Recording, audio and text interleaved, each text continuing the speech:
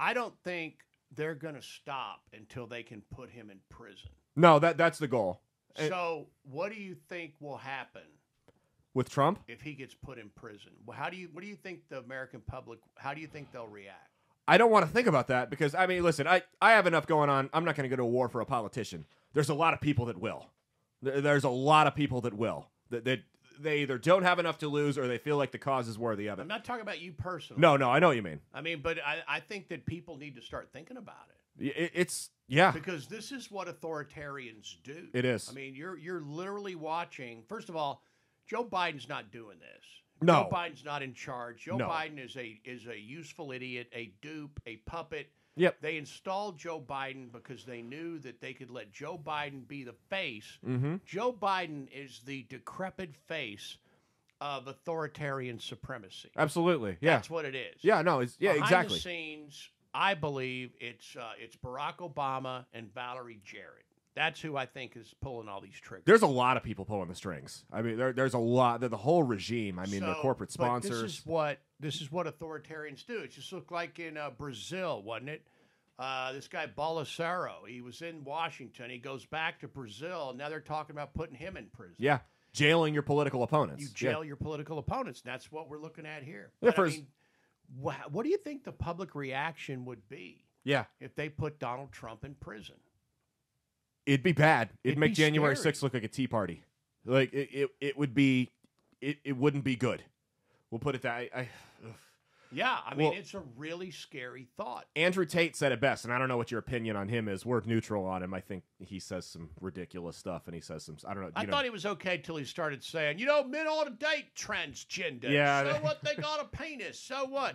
Yeah, that's exactly it. That's the problem. Yeah. That's the exact problem. Well, he said it best. He said it's a 3-step process. First, they try to cancel you. If that doesn't work, then they try to put you in jail. And if that doesn't work, then they try to kill you. Yeah. And once the jail thing doesn't work, then we're talking serious problems because they've done it to Kennedy already. We've seen it.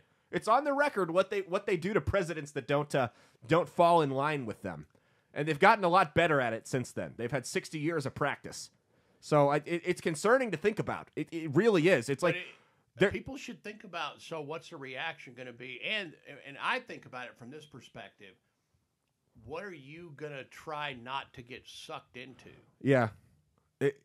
It's decisions everyone has to make because I mean if you think about the times right now, it's a lot different than it was, during the Revolution in 1776. People didn't have a lot to lose back then, they really did. Well, and to be honest, if you look at society right now, there's a lot of people out there right now that don't have a lot to Nothing lose to lose. now. Yeah. That's a good point. I mean, when you have, like in Washington State, they just signed a law. They just signed into law. Mm-hmm. The state can take your kid from you if you don't affirm their gender. If you don't want to let them get their wiener cut off. Yep, that's a new law. Right? That's a new law in I Washington told people State. on this show. Can you imagine?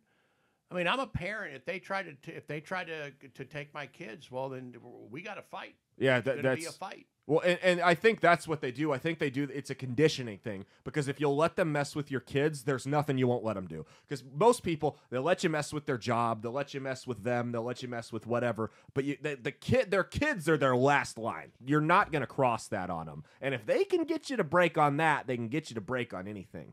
My biggest fear is we see another election in 2024 that's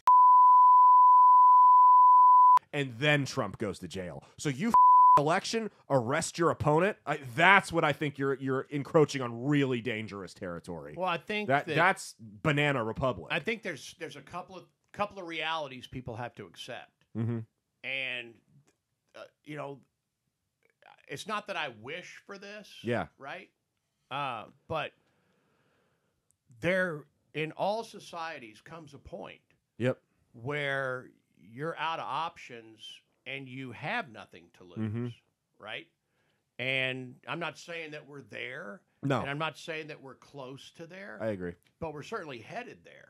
Hey, thanks for watching. If you liked what you saw, be sure to click the link in the description to get the full episode on Rumble. If you prefer to listen along, you could actually get us on Spotify, Spreaker, and iHeartRadio. You can also go to www.outlawstreamers.com to learn more about not just my show, but tons of other great shows and all the exciting projects they have coming up. Follow my socials at Caleb Isn't Funny on Twitter and Instagram, at Caleb Salvatore Comedy on the Chinese Spy app that is TikTok, and be sure to like and subscribe to this YouTube channel. Thanks, and we'll see you every Saturday for brand new episodes of That's Based. Peace.